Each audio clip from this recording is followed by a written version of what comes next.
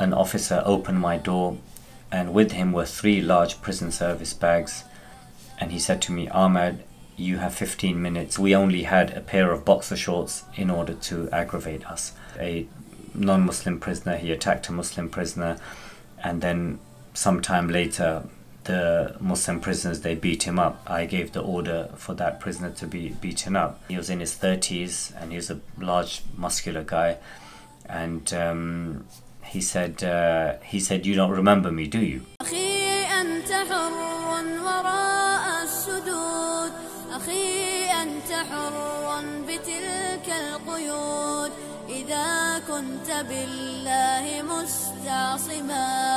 فماذا يضيرك كيد العبيد فماذا يضيرك كيد العبيد. Bismillah ar-Rahman ar-Rahim. It was Thursday, 30th of November 2006, just before 8 o'clock in the morning. I was in Woodhill prison in Milton Keynes when an officer opened my door, and with him were 3 large prison service bags, and he said to me, "Ahmad, you have 15 minutes to get all your things together, you're being transferred." And that is something that every prisoner fears. Imagine you live in a house where you've lived in for several years, you know the neighbors, you know the neighborhood, you have a routine, and then someone just comes to you one day and say, "You have 15 minutes, pack up your things," and you're leaving and you don't know where you're going. So I quickly went to the window and I shouted out to the other Muslim brothers, and I told them that I'm going and I'm being transferred, and I said salam to them. I quickly packed all of my things and I went down to reception. I was subjected to the strip search routine and put into a prison jumpsuit and then put into the van. With me was another Muslim brother, so that was some sort of consolation that at least wherever I'm going, at least there is someone with me. So we got into this van. I didn't know where I was going because as a category A prisoner, you're not told, for security reasons, they don't tell you where you are actually going. What I do remember is that the officers in the van, they were trying very hard to try and provoke and upset myself and the other brother. They put the air conditioning on high in the van, and since we only had a pair of boxer shorts and the thin jumpsuit on, we were very, very cold. I was shivering for the 2.5-hour journey, and they were playing loud music, and that was all designed in order to aggravate us. 2.5 hours later, we arrived in Belmarsh prison in London, and after being processed there, the officer said that you're going to the segregation unit. The segregation unit is also known as the block, or it's known as the seg, and it's the punishment unit where prisoners who have done crimes within the prison, they are kept there.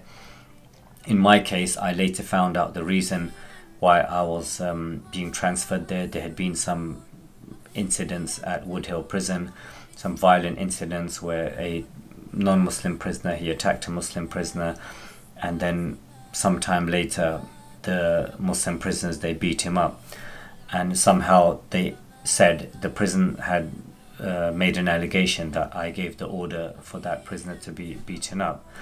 Of course, there was no evidence to substantiate that, but in prison the way it goes is just hearsay and assumptions and so-called intelligence.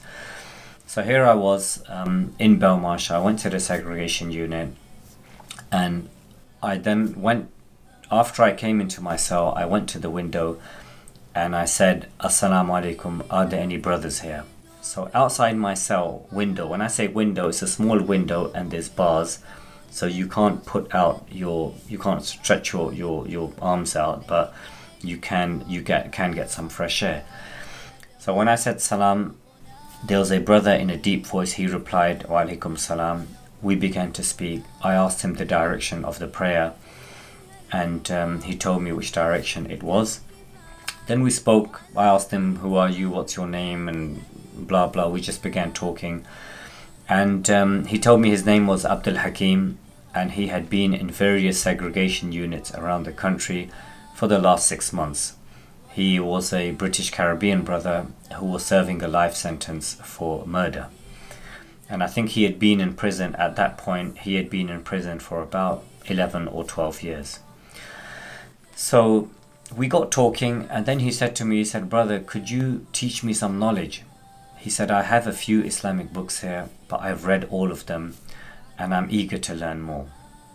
And so I said, of course. I said, I will take you through the beginning of creation, and we'll do all of the prophets of Allah, and then we'll do the life of the Prophet ﷺ. As much as I can remember from my memory, I'll try my best, and we will do that. I had put in my mind that I might be in the segregation unit for several weeks, so that might be a way for me to pass the time doing something useful. So I would go to the window. I would have a copy of the Quran with me. He would have a copy of the Quran with him, and I would tell him, okay, go to Surah Baqarah, go to Surah 2, verse 30, read it out. Then he would read it out. And when your Lord, and this was one of the verses that we did, the first story that is mentioned in the Quran, وَإِذْ قَالَ رَبُّكَ لِلْمَلَائِكَةِ إِنِّي جَاعِلٌ فِي الْأَرْضِ خَلِيفَةً. And when your Lord said to the angels, indeed I am going to put a vicegerent on the earth. That is the story of the Prophet Adam alayhi salam. So he would read out the verse, and then I would tell him the whole story about it, and then we would go on to the next prophet, and so on and so forth. So we would establish a routine where I would go to the window and I would stand there. I had my Quran, he had his Quran. I would ask him to read a verse, then I would explain it to him, and so on and so forth. We would do that. At some point I would get tired standing there, and I would say, okay, can we have a break now? And he'd say, sure. And then I would go lie down for a bit. Then I would hear him calling me. So he kept on calling me. He was so eager to learn. He goes, are you ready, brother? I said, I'm just resting. And he goes, okay. And then he kept on calling me, and then we would do it, and it was never enough. And I said to him, is that okay? Can we stop now? And he goes, and he sighed, and he goes, okay, brother. He goes, I want to learn more, but I know I have to be patient. So 24 hours later, an officer came to me and said that we're moving you into the mainstream prison.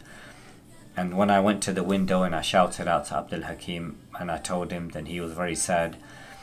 So the 24 hours I spent there, and I spent several hours talking to this voice about the Quran and telling him stories. I did not know what he looked like because I never met him before. I didn't know him. I just knew that there was a Muslim brother, and we just had that conversation for those 24 hours. So I got moved to the mainstream prison, and then I went to another prison. About 2 or 3 years after that incident, then I was in another prison, and it was Eid, and I was celebrating Eid with the other prisoners. And this brother came up to me. He was in his 30s, and he was a large, muscular guy. And he said, you don't remember me, do you? And I said, I'm sorry, brother, I don't remind me. Where have we met? And then he said, I'm Abdul Hakim, and we did lessons together in the segregation unit at Belmarsh. And then we embraced and hugged each other. So whenever I read those verses about the story of Adam at the beginning of Surah Baqarah, it reminds me how learning knowledge, it's about trying your best in the circumstances that you are under.